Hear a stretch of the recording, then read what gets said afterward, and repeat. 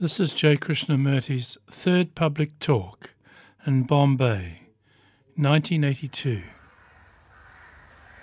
We are going to talk over together the question of fear.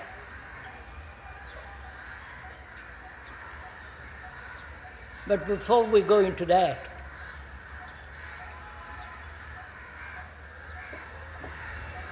I think we should learn the art of hearing, how to listen,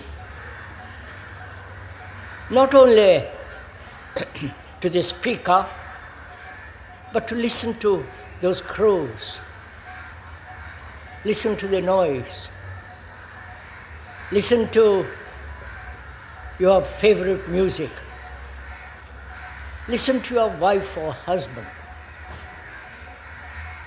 Because we don't actually listen to people.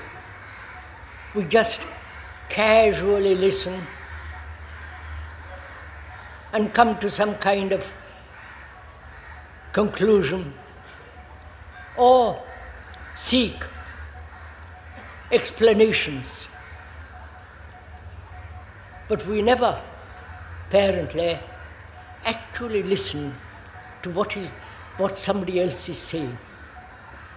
We're always translating what others are saying. I'm sure, as we're going to talk over together this evening, a very complex problem of fear, we are not going to go into too many details, but explain the whole movement of fear and how you understand it, either verbally or actually.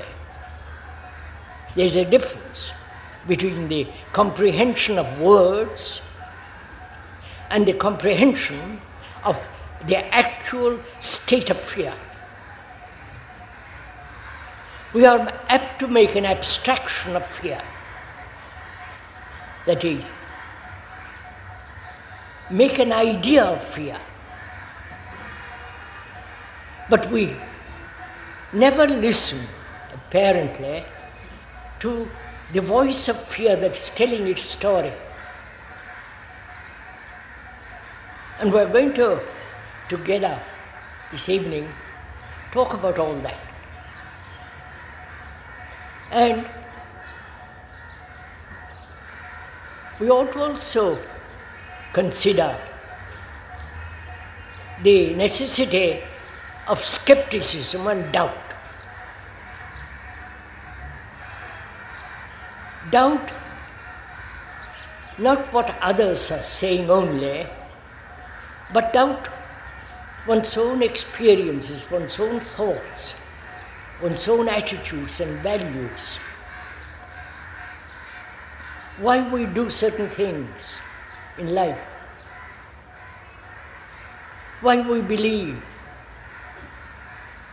We should have a rational doubt, skepticism. Because doubt cleanses the mind. It freshens the mind. It breaks down the old habits, the old conclusions, the arcane concepts. So doubt, skepticism are necessary. Not only what the speaker is saying, but also doubt your behavior, your attitudes, and so on. So please, during these talks, have a rational doubt. You know, it's like having a dog on a leash. If you keep him all the time on the leash, you break the spirit of the dog. But you must let the leash go and let him run. Because then he becomes alive. So similarly, if you doubt all the time, then it doesn't lead anywhere. But know when to release and when to hold it in check. That requires intelligence. But to doubt when you release, why you release the doubt? Your doubt, your acceptance and so on, that alerts the mind, quickens the thought, awareness. So please, as we said, we are talking over together. This is not a lecture where you listen, you're told or given certain concepts, certain formulas, certain cliches, and you accept them and go home. But here, we are not lecturing. We are having a conversation, like two people having a friendly conversation to find out, to inquire deeply. And I hope that you're going to do this, not merely listen to the speaker, but also use the speaker as a mirror in which you see yourself. And when you have seen yourself, you can throw away the mirror. Mirror is not important. So we are going together, inquire into the very complex problem of fear. Why man, millennia after millennia, has sustained, nourished, bore the burden of fear. That has been one of the deep conscious as well as unconscious factors in life. We're all afraid of something or other. Ultimately, the fear of death, fear of punishment. And so, accept reward, because we're always balancing between reward and punishment. Please watch this in yourself, not just the speaker's words. So why has man not been able to solve this problem of fear?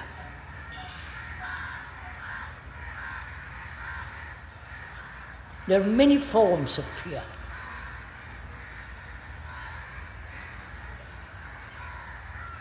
You may be frightened of the dark. You may be frightened of the future, or frightened of the past, frightened of your husband or your wife, frightened of your guru. You may adore him, you may worship him. I don't know, that's your own affair. But there is always the lurking of fear behind. So we must examine this problem very closely. Fear is a movement. It's not static. It's a movement. And is the aggregate of many other factors. Aggregate being summation, bringing together of all the other factors or the movements that bring about fear. And we're going to examine together, please together, the movements.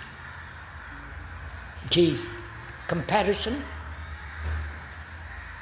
desire for security. We are going to go into all this. Desire for security,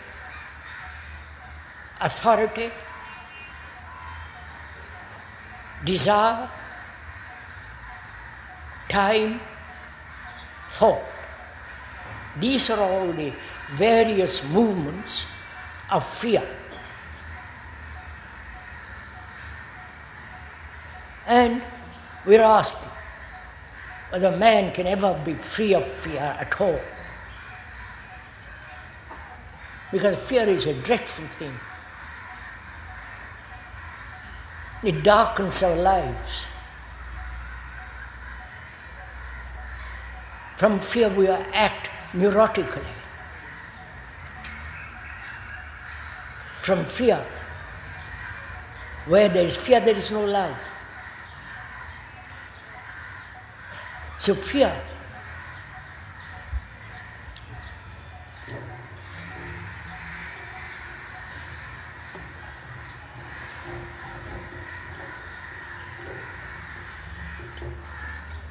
Am I too close or too far away? Too close. May I go further back now? Okay.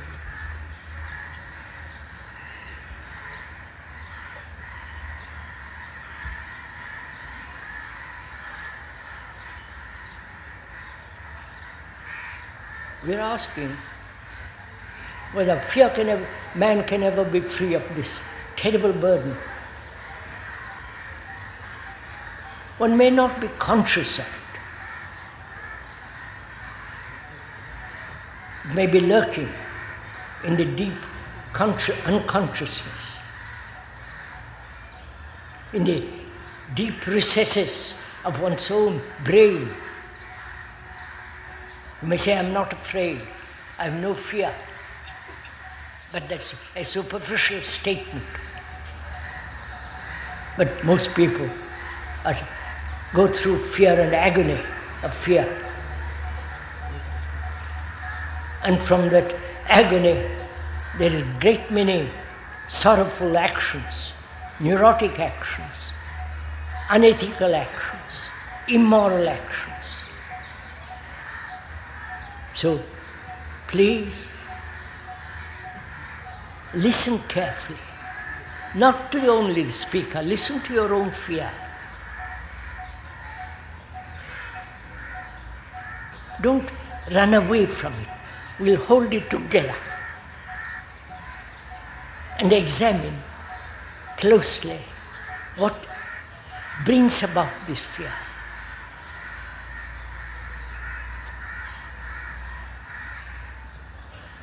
We said, first of all, comparison. We're always comparing ourselves with somebody else.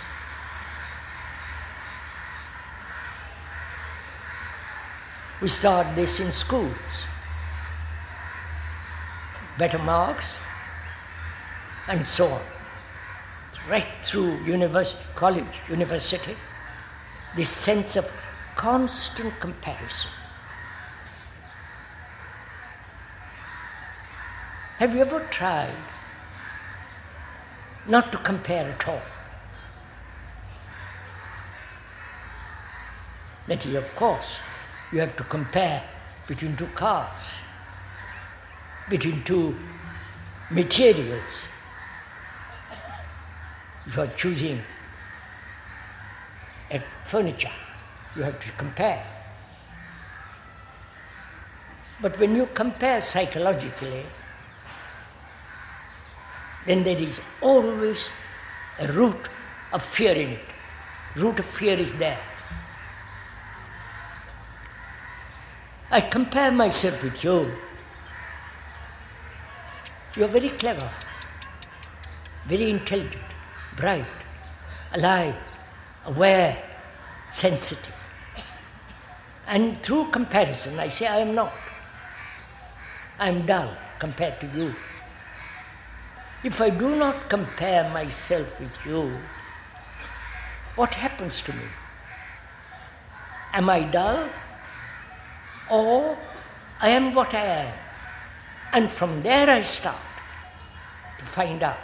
But if I'm all the time comparing with you, who are bright, nice looking, then I'm running away from myself, trying to imitate, trying to conform to the pattern you have set. You following all this? So, is it possible to live inwardly, psychologically, psychically, without any sense of comparison? Because comparison is one of the movements of fear. Do we understand? See the danger of comparison, which maintains fear. You are something great, I want to be like you. And if I am not like you, I begin to get depressed. All the other factors enter into it. So please discover for yourself if you can live without any comparison whatsoever.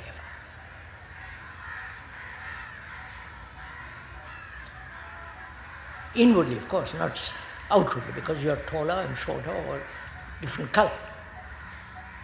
But inwardly, to have no comparison, which doesn't mean that you are vain, that you are arrogant, but if I am comparing myself with you, I can never discover what I am. I'm always conforming to what you think I am.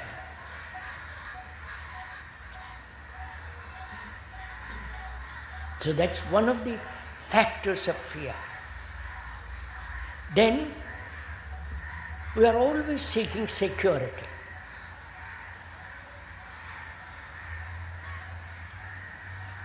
Both physically and psychically, that is, inwardly, psychologically, we are seeking security.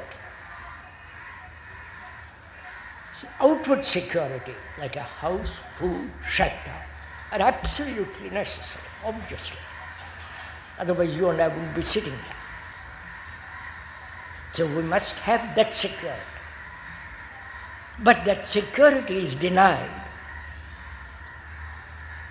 to all people when each one of us is seeking security for ourselves. Right? You are following this?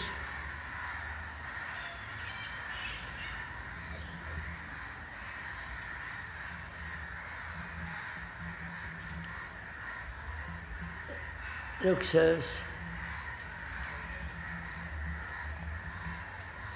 this is a very complex question of security. This search for security, this movement that each of us inwardly as well as outwardly seeking security.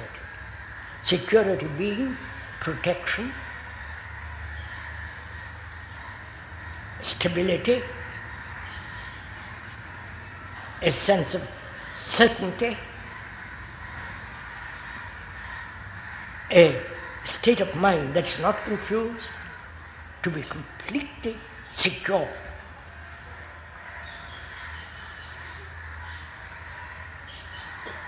Outwardly, it has become almost impossible to be secure, because there is division between nations,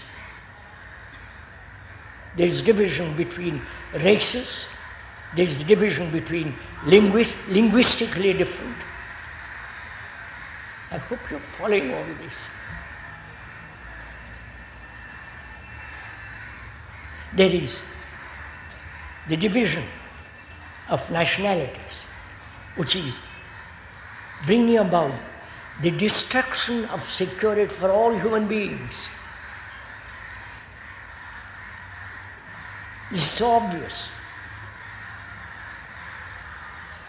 But we, human beings, will live in a state of tribalism.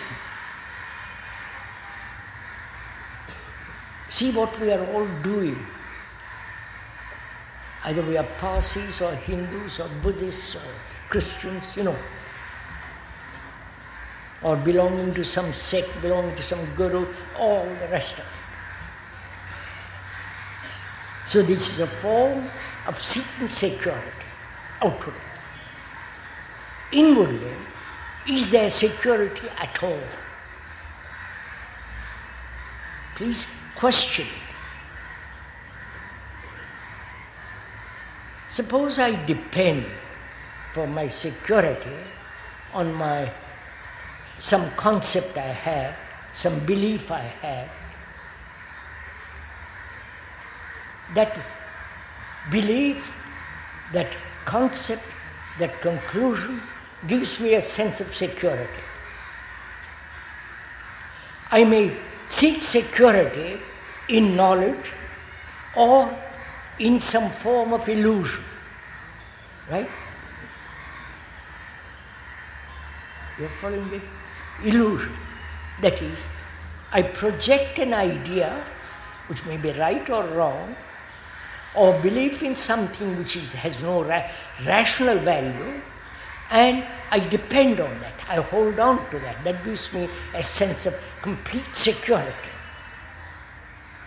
Like a Catholic, he believes in all kinds of extraordinary things, like the Hindus.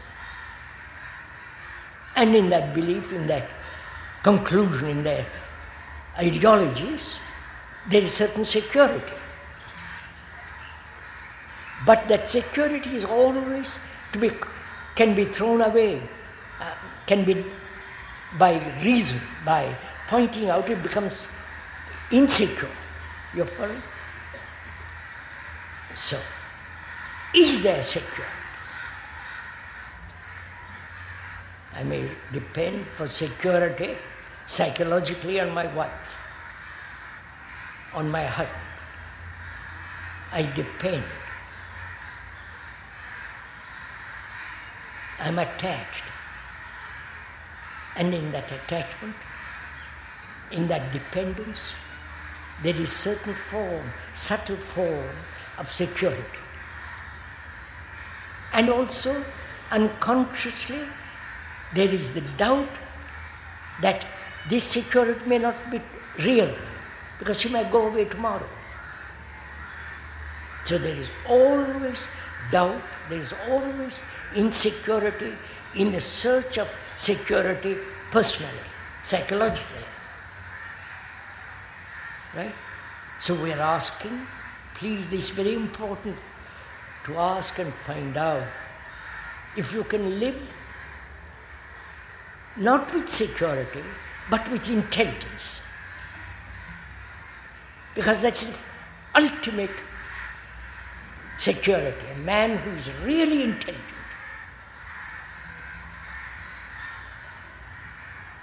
Then in that there is no fear whatsoever. So we have to inquire, Joe, it's hot.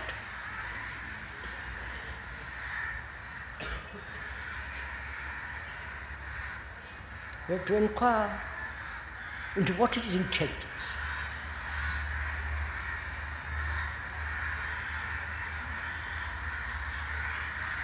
The word intelligence, from Latin and so on, is not only to read between the lines, you understand?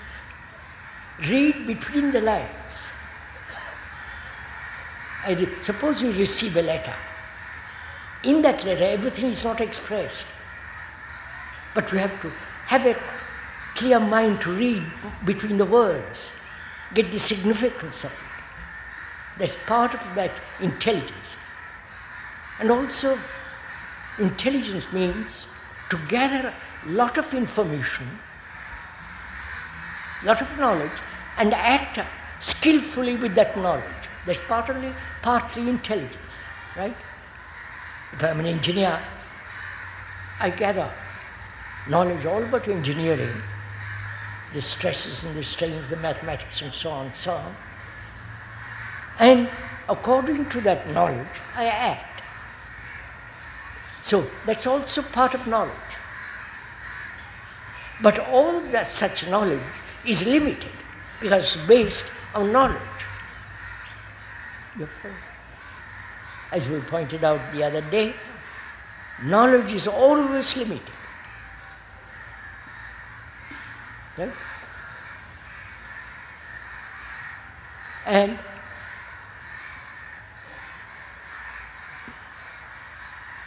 if you seek comfort, security in knowledge, you are seeking security in a very limited thing.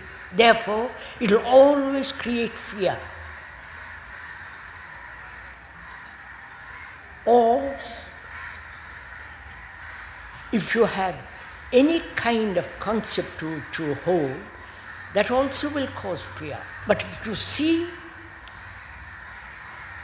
that any dependence, any attachment, any adherence to a belief is not intelligent, then that very intelligence gives you security. Is this clear somewhat? Are we making this clear? Yeah, all right.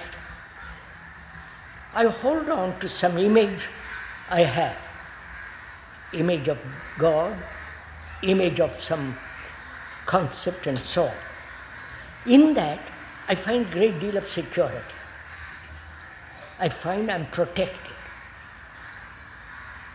But the God, the belief, is a projection of my thought. Right? I have projected it as God, and in that I seek security. I feel safe. But when you tell me to examine this very closely, I begin to discover that I'm doing a very stupid thing, and I get frightened. And I run away from it. But if I see the truth of what you are saying, which is that thought has projected God, and that which is thought has projected, thought then worships, which is totally unintelligent. But if I see the fact that it is unintelligent, there is already intelligence. Therefore, in that intelligence there is security. That intelligence is not yours or mine. It is intelligence. So, like, there is no Western thought and Eastern thought. There is only thought.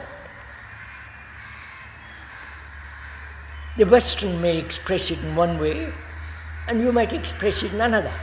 But it's still the activity of thought, which is common to all mankind.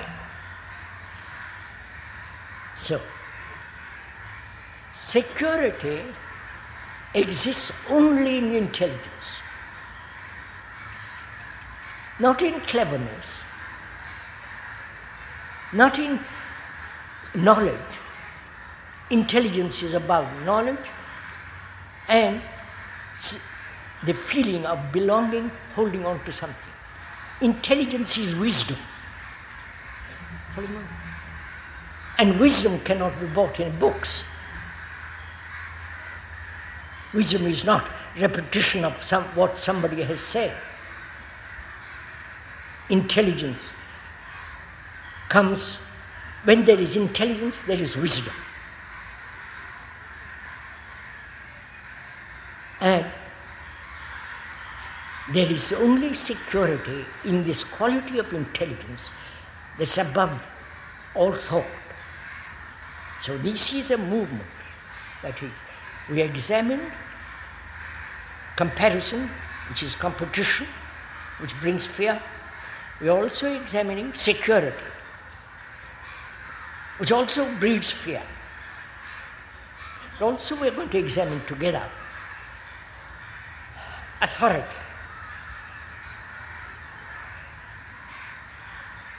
Of course, the authority of law is one thing. You have to pay taxes, that's one of the laws. That's an authority, collective authority for the protection of the collective. Right? We're not questioning that. You can question it, change it, politically, religiously, and so on. But we are questioning the whole concept of authority, the whole burden of authority which man has carried for millennia. We are saying one of the causes of fear is authority. Have you ever considered, if you had no authority whatsoever,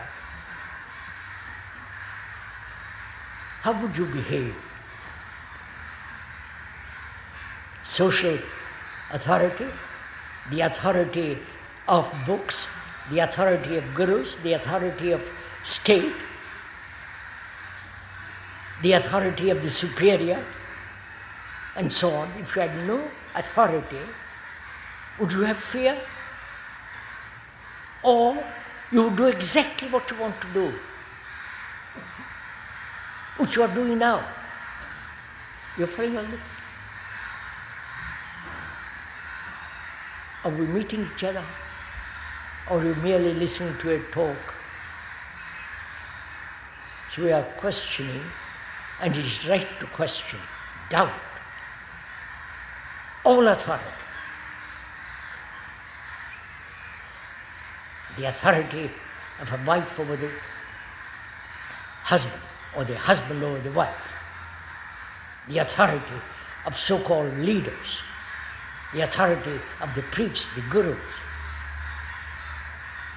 The authority of the speaker. The reputation of the speaker, which breeds authority. So, why do we obey? Why do we follow? Because in that following, obeying, we feel that there is certain security. You know better than I do, therefore I follow you. You are the authority, and I become the slave. It may be pleasurable or unpleasant, but I follow you. Because in that following, I feel gregarious, together. You know what you are doing, and I don't, so I accept you. In that, there is also fear. I don't know if you are following all this. Because, sirs, we are examining and finding out if it is possible at all to live absolutely without any shadow of fear. Then we are then extraordinary human beings.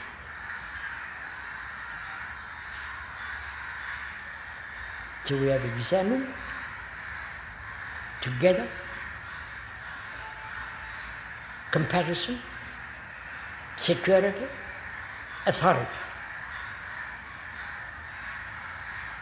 And we ought to talk over together the factor of desire, because desire also is one of the movements which cause fear.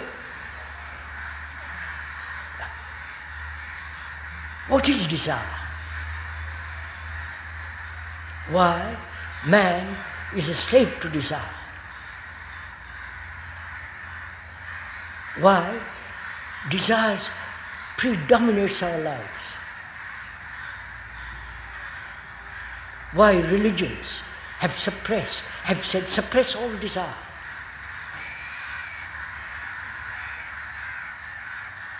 If you want to serve God, you must be freed from all desire, from all wanting.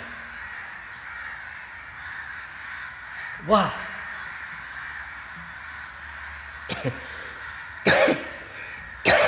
And we are asking not how to suppress desire, how to run away from desire, but to understand the movement of desire.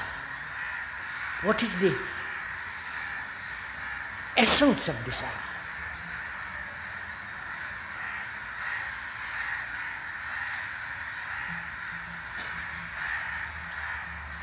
These crows are making a lot of noise tonight, aren't they?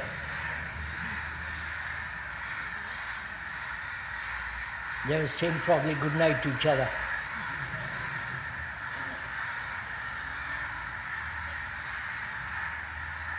So we are together going to examine, look, observe, not even examine, just observe. As you would observe beautiful sunset, as you would observe light on water, as you would observe the new moon, just to observe without any sense of regret, without wanting changing, just to look at something without reward or punishment. So we are going to look together at the whole movement of desire, because it's very complex. We are not advocating suppression or escape or to deny. We are going to see the nature of it, the structure of it. Right? Are we together in this? We are asking, what is desire? Not the objects of desire.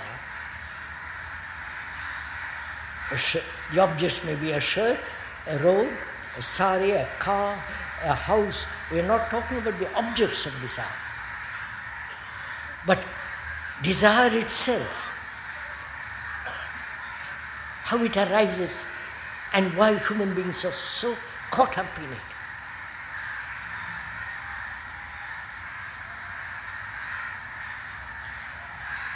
You're waiting for me to explain. That's the tragedy of modern mind. They want explanations, they want interpretations, or an interpreter who will translate what I am speaking, because they find it awfully difficult what I am speaking, what the speaker is saying, so they need a commentator. This is how we live. We never look, understand, delve into ourselves to find out deeply what is desire, what is love, what is compassion, if there is God, what happened, what is death. We never ask passionately. And we are asking this question passionately, not intellectually, verbally. Because desire is one of the strongest motives in our lives. It has tremendous energy. A man who's in an office, he's got great desire to succeed. He works like furiously to reach the top. The desire to become enlightened, whatever that may mean. And you practice, struggle, sacrifice, deny. So this is very important to understand what is desire, how it arises, what is its origin. You see, when you look at that, look at the movement of this desire, please just listen to it. When you look at the movement of desire, there is great beauty in it. This great sense of extraordinary vitality in it. So please look at your desire. To be rich, to be poor, to be a sannyasi, to be enlightened, to be whatever the desire is, sexual, sensual, whatever desire it is, look at it. Hold it in front of you and look at it. And see how it arises. What's the origin, the beginning of this extraordinary vitality, which is called desire.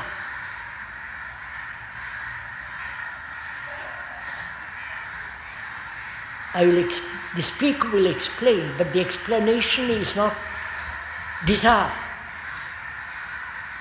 The word is not the fact, right?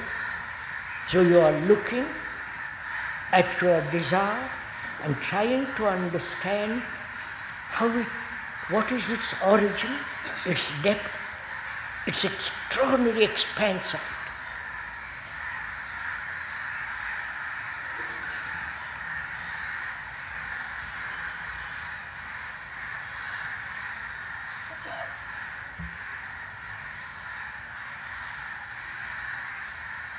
Please, as I said, you're waiting for me to explain.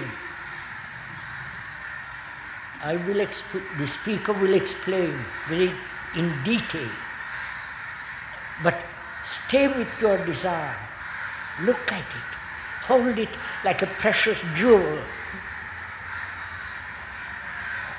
So that you are looking at it with clear eyes.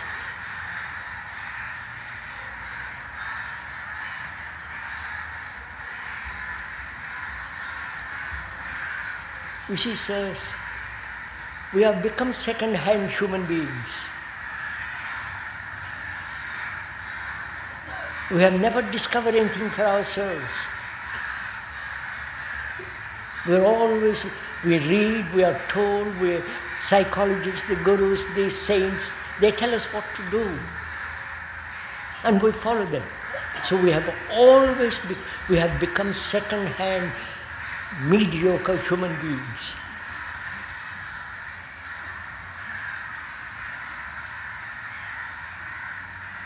And when this problem of desire is explained, you will say, yes, I agree with that. But it's not your discovery.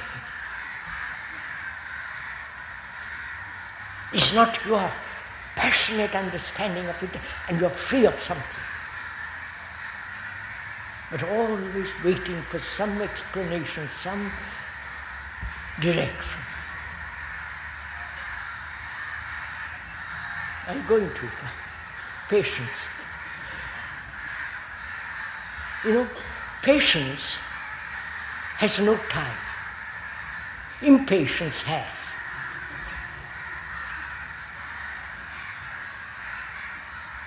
You understand that? Must I explain that?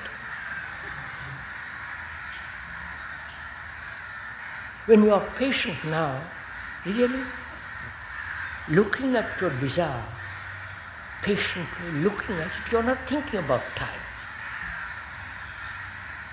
But when you are impatient to find an explanation, a resolution of it, then you have time. Right? Whereas if you are patient, that is, looking at something which you have to deeply, profoundly understand, there is no time at all. And where there is no time, there is patience, real patience. I wonder if you understand what it is.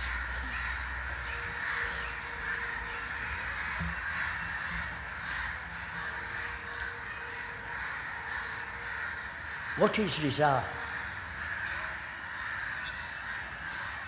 Why religions throughout the world have said, be without it. Always associated with sex.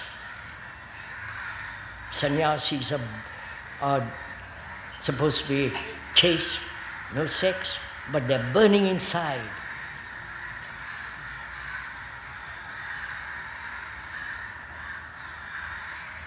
And so they suppress and go through all the agonies of it.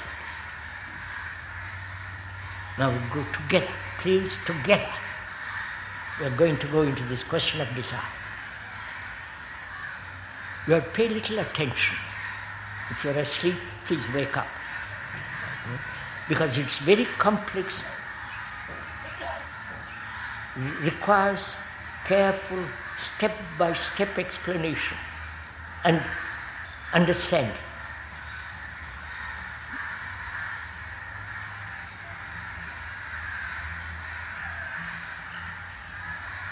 Our brain is the center of all senses.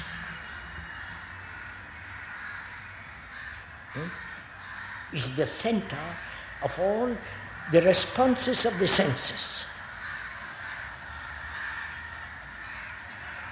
And we use our senses partially.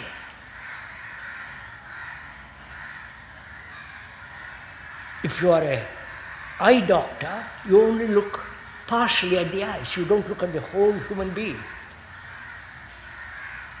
If you are a heart specialist, you are only concerned with the heart. You're following all this? So our brain is the essence of senses and its responses.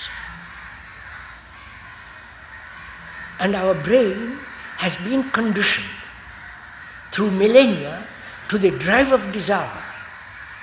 Right? You're following me? It's become our habit. So, in looking at desire, you have to be aware of how the brain looks at desire, how it feels it, what is its sensation.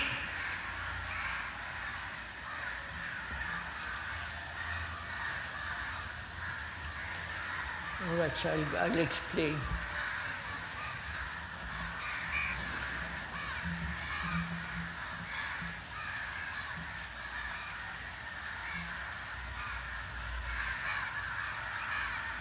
Sensation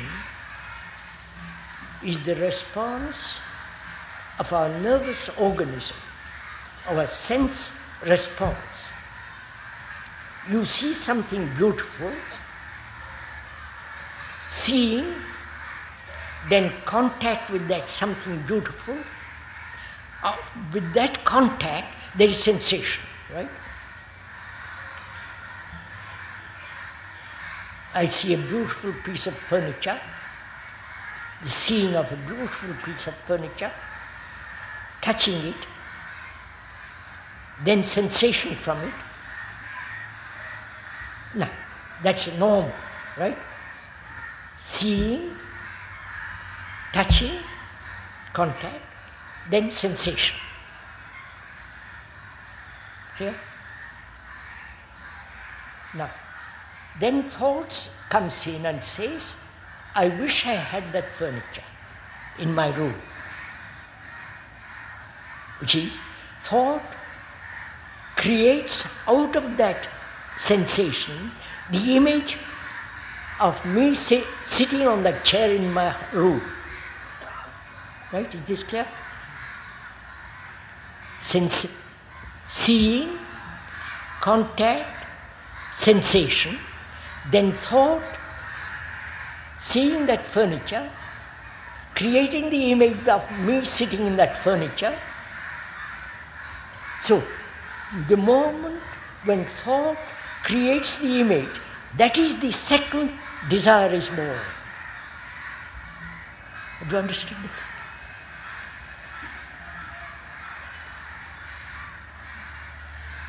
This is very simple if you look at it for yourself. I see a beautiful suit or a beautiful robe, sari, whatever it is. I go inside the shop, touch the material, sensation, then thought creates the image of me in that suit.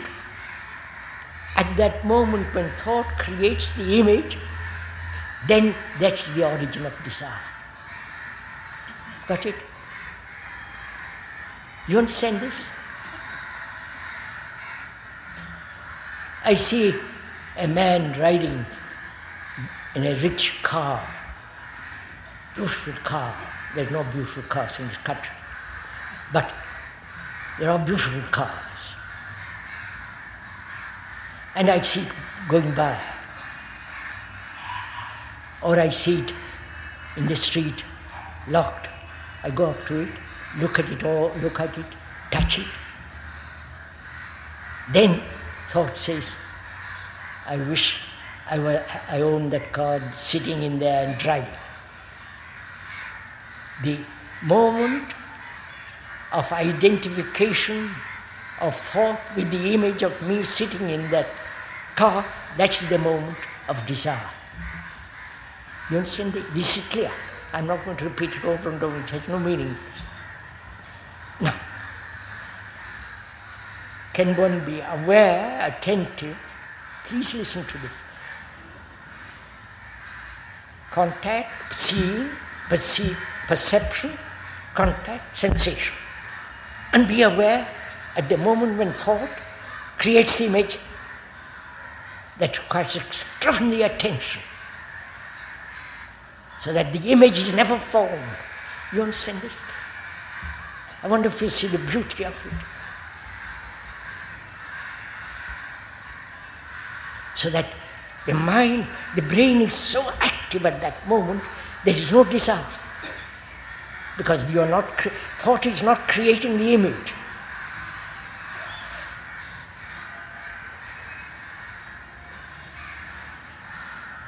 So, desire being one of the factors of our life, of our daily life, and in finding out, discovering for oneself the origin, the beginning of that desire, and seeing that desire has its own fear, because I may not sit in the car, I may not have that dress, or if I do, I may spoil it. There's always unconscious fear behind desire. So, we've said, comparison, seeking security, authority, desire. These are the movements of fear. I haven't finished yet. Don't stop there. There is also the factor of time.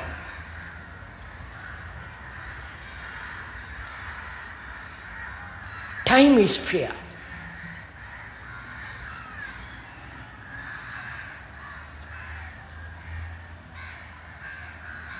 That is, if I am killed instantly now, I have no fear. But if I think about death ending, not carrying all my wealth to the next world, which I can't anyhow, so I'm afraid, right? So we ought to consider together what is time. I hope you're not tired. What is time? Time is a movement, which is from here to there, requires time. Right? I live here and to go back to my home, I'm attending this meeting and I have to go back home, that takes time. From one point to another point requires movement, which is time. Covering the distance requires time. And if I have an ideal, which is I am violent, I am not, and I have an ideal of non-violence, if I have, that to achieve that non-violence, whatever that may mean, that requires time.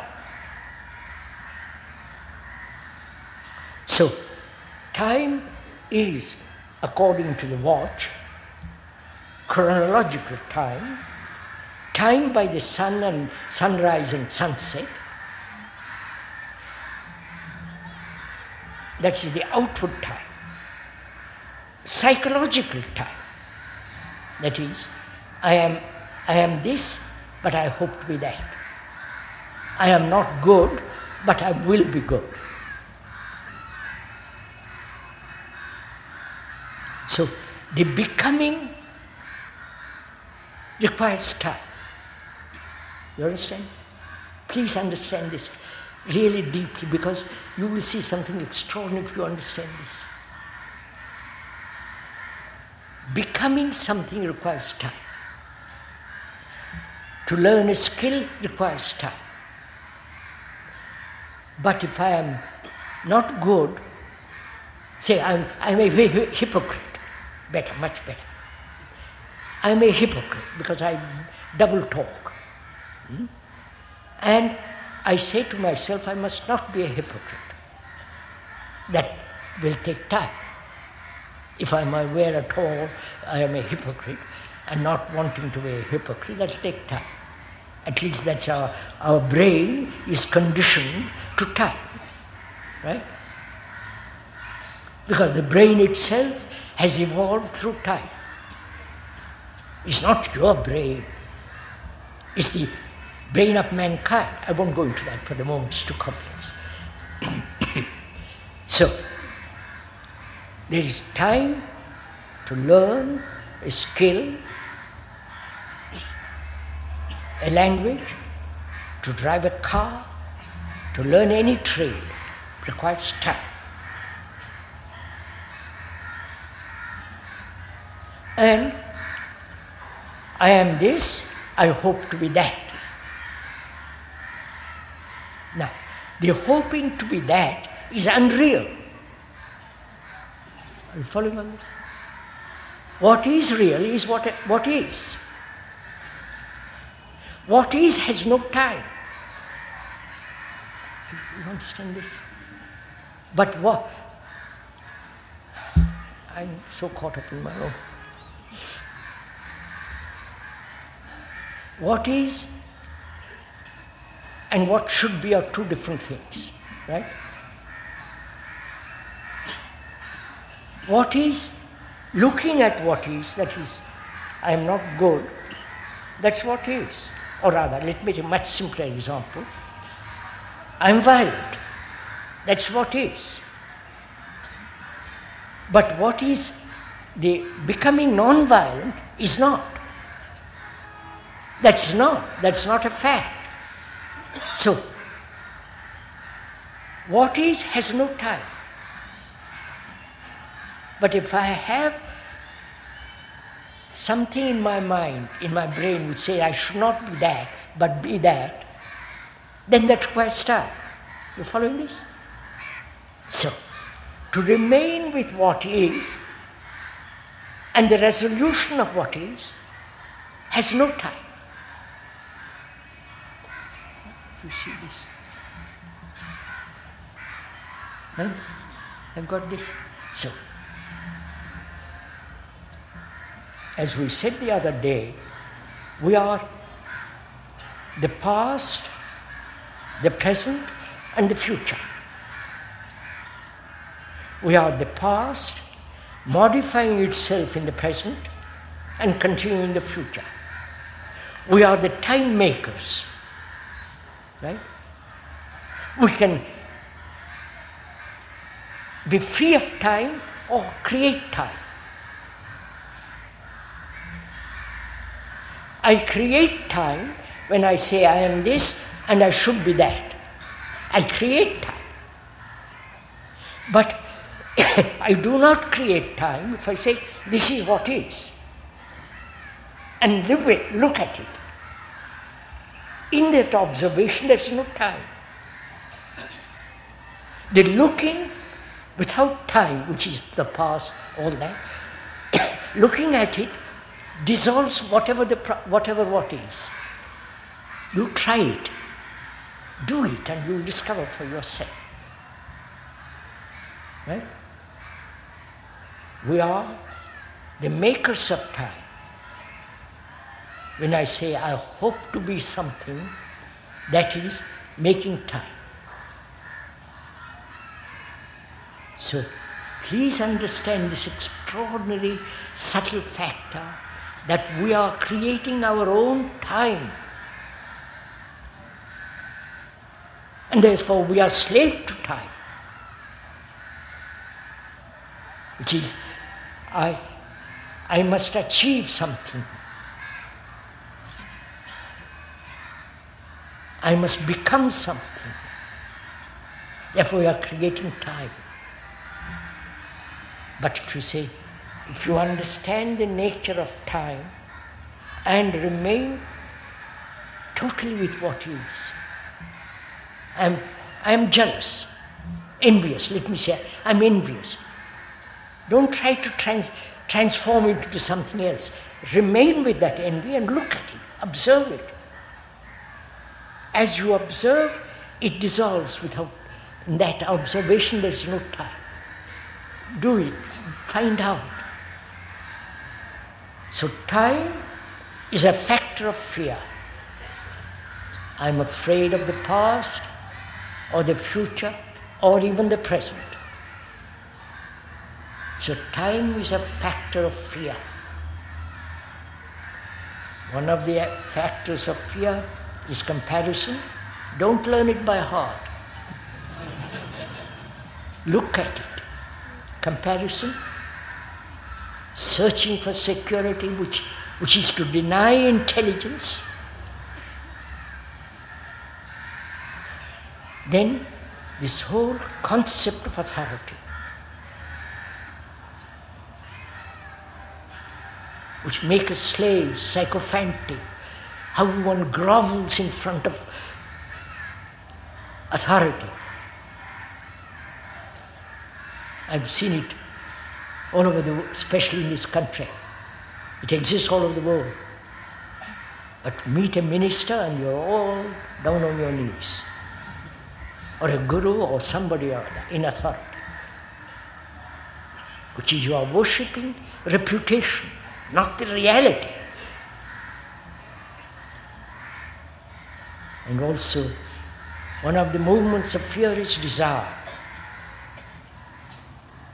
And one of the movements of fear is time.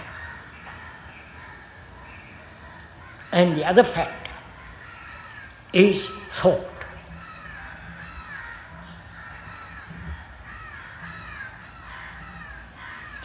Thought, which is the response of memory. Memory is the collection, is the outcome of knowledge.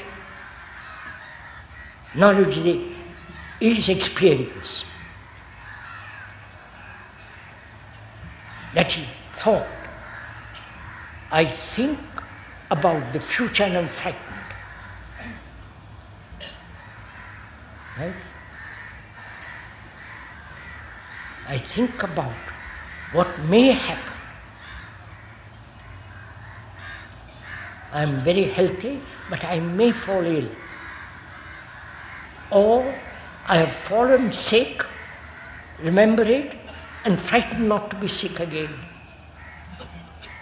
So thought is the operation of past memory, past experience, past knowledge, and thought says, I hope all that will not happen in the future. Therefore there is fear which thought has created. I wonder if you understand all this. I have a job, good job, but I may lose the job. Thought says you might lose it. Be sycophantic to the boss. You follow? The whole movement of thought is which creates fear. So the aggregate of all this, which is the collection of all these movements, is the root of fear. If I have understood, if there is a complete intelligent observation of all this, the root, the cause of all this, then where there is a cause, there is an end. Right? You see this? That is, there is a cause for ill health. If I see the cause, unless I'm utterly stupid, that cause tells me why I'm not healthy. Then I can act upon it. And then there's health. So where there is a cause, there can be an end to it. So we see the whole movement of causation of fear. I wonder, right? The whole movement of fear, the cause of all this, of this terrible burden man has carried. When you see it all, aggregate as a whole, not as comparison, all the rest of it, when you see it as a whole movement, the totality of that movement, then there is complete ending of that, of fear.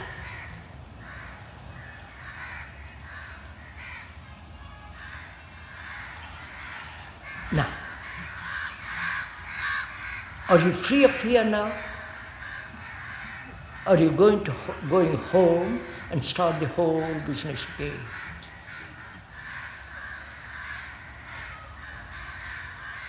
You might say, ask the speaker, are you psychologically free from fear? Won't you ask that question? No. Of course it's in your mind.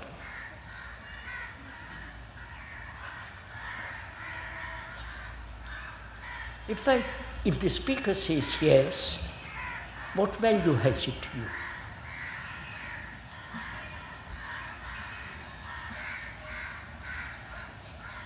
If the speaker doesn't talk about all this unless he does it himself, right? It isn't a double talk.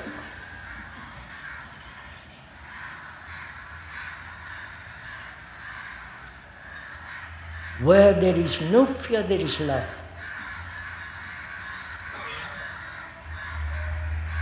Negation of fear is the most positive action. And the negation is the understanding of the whole movement of fear. And pleasure is another one of our basic pursuits. The pursuit of pleasure. What is the relationship of fear and pleasure? Have you ever asked that question? Or we are merely pursuing pleasure at any cost?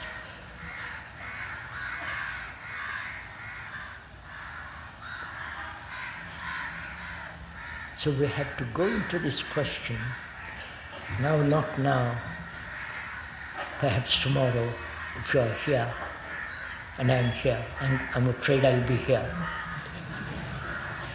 Tomorrow we can talk over this. Because you see, sir, it's no good talking endlessly about these matters. Words don't mean a thing unless you live it,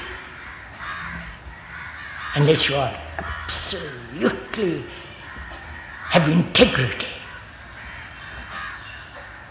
When you say, I'm not afraid, you mean it. Because you have examined the whole movement of fear. Then you are an extraordinary human being.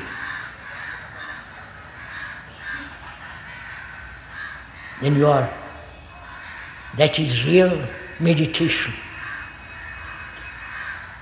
What we have done this evening, the understanding of desire, is profound meditation. And that requires a great deal of attention, subtlety of brain, quickness of perception, which no amount of reading, following, will bring it about. What will bring it is your observation of everything around you. The squalor, the dirt, the terrible misery of human beings.